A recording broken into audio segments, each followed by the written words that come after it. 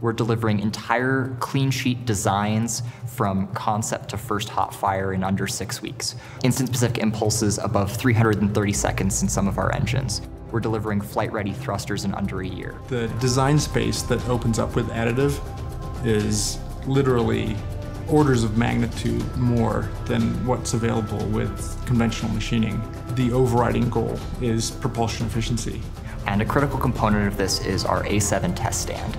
The test stand that we have here enables us to perform testing on integrated propulsion systems, so not just the thrusters, but also the tanks, valves, isolation systems. The entire stack of components that will be going on the spacecraft can be tested in a space-like environment here on Earth. Capabilities of the test stand that really set it apart is our ability to do vacuum testing, to do incredibly fast data rates and incredibly precise data collection, and the ability to change the temperatures of the propellants that we're working with.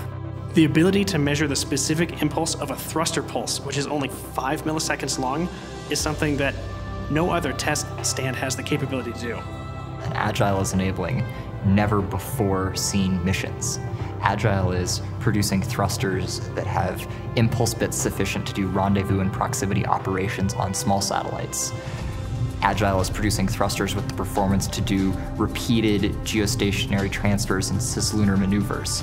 Agile is producing never-before-seen thrusters that can accommodate thermal environments that would previously have destroyed thrusters of a lesser make.